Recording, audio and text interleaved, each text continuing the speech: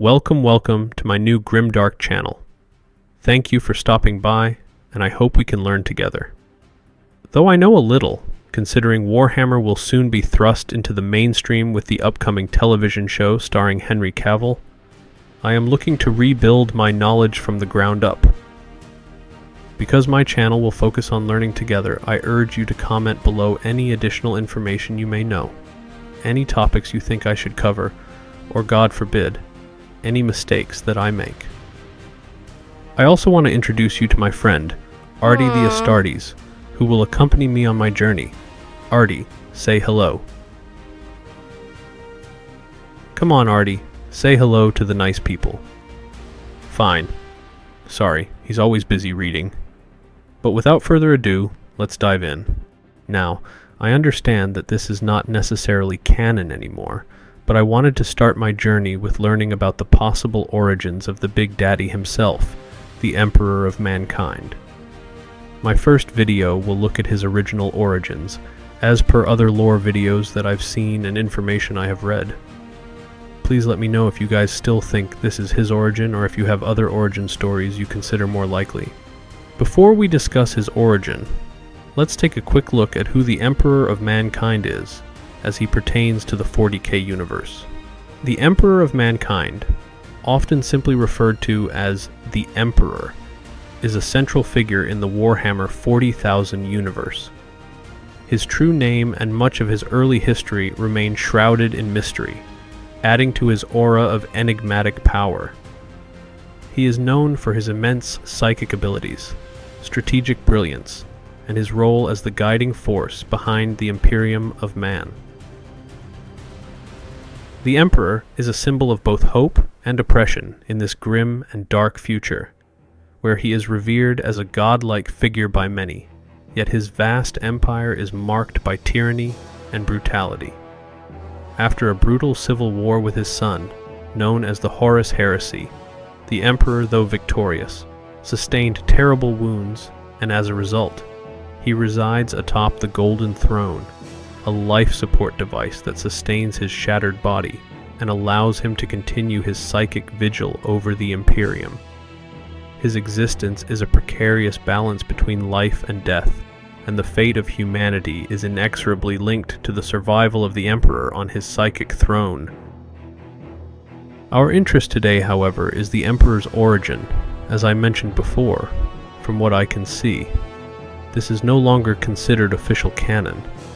However, it was his original origin, and from my understanding, many speculate it still to be true. Our journey starts in the distant annals of time, in the heart of ancient Anatolia. A saga of profound significance unfolded. The story of the Emperor's creation. This enigmatic figure, the central pillar of the Warhammer 40K universe, has been rumored to have emerged from a desperate, world-altering decision made by a group of Neolithic shamans. These ancient mystics were the first humans to manifest psychic powers, a direct link to the chaotic realm of the warp. As humanity evolved, so did these psychic abilities, and with them, the potential for great peril or salvation. As humanity's collective psyche expanded and deepened, so did the ripples it sent into the warp. Now, the warp is something we will be discussing in detail throughout our time together.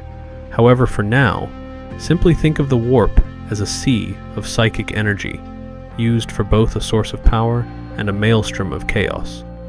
This great sea of energy reacted to the burgeoning human psyche. The warp, once relatively tranquil, grew turbulent, its denizens sensing the surging emotions and desires of mortals.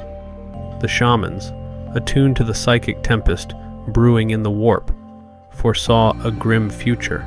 They realized that their power, their ability to reincarnate into new bodies after death, was fading. Each death now threatened to plunge their souls into the voracious maw of demonic entities lurking within the warp. Confronted by the inevitable extinction of their kind, the shamans convened a great gathering, an assembly of minds and spirits that would chart the fate of their species. Beneath the stars of an unsuspecting galaxy, and amidst stones ancient as time itself, they grappled with cosmic forces that held their world in thrall. However, amid this somber gathering, a daring idea took root. The shamans would need to undertake a desperate gamble to ensure the survival of their psychic legacy.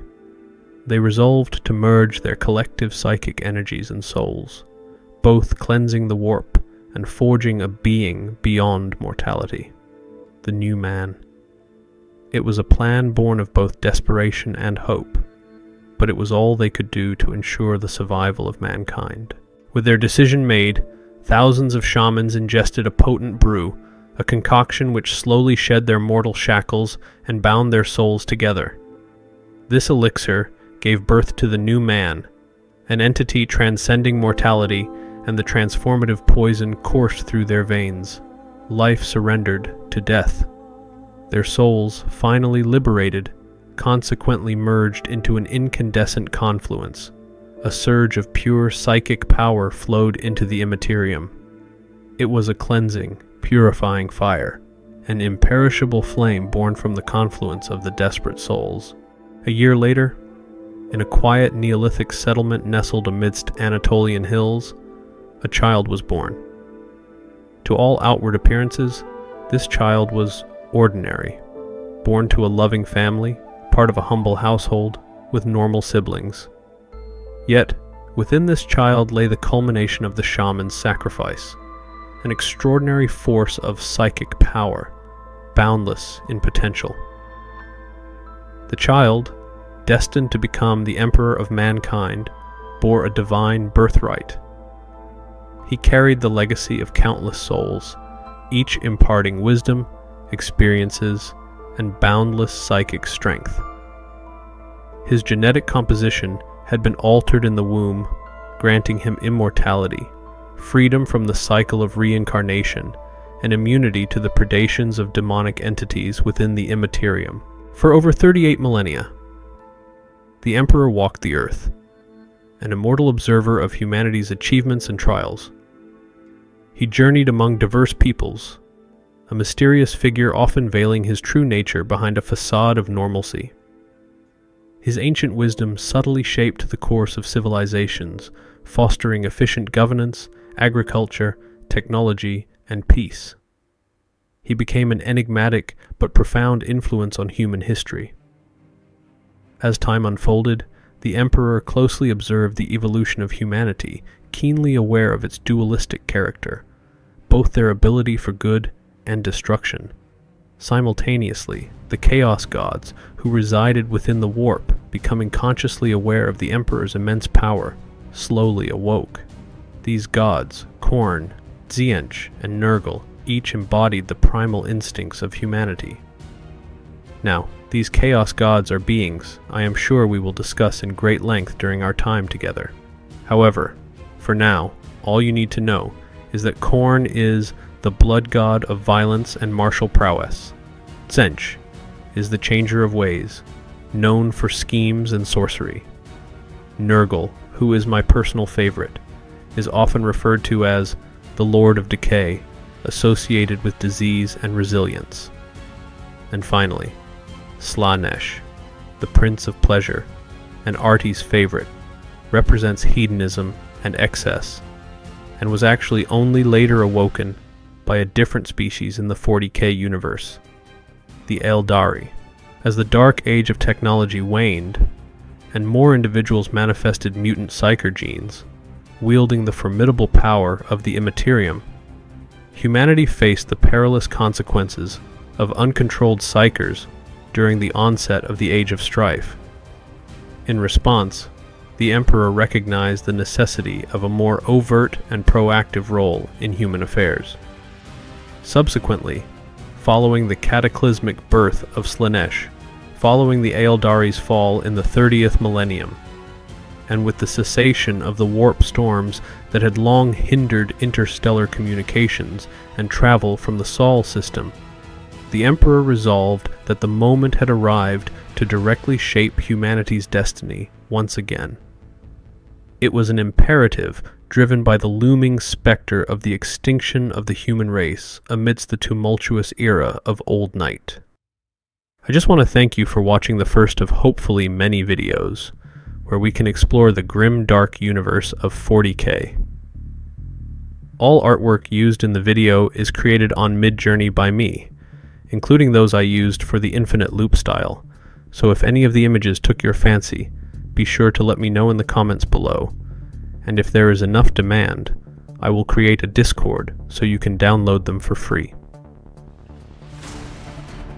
And remember, friends, from the ashes of battle, may the Emperor's light guide your way, for in the grim darkness there is hope.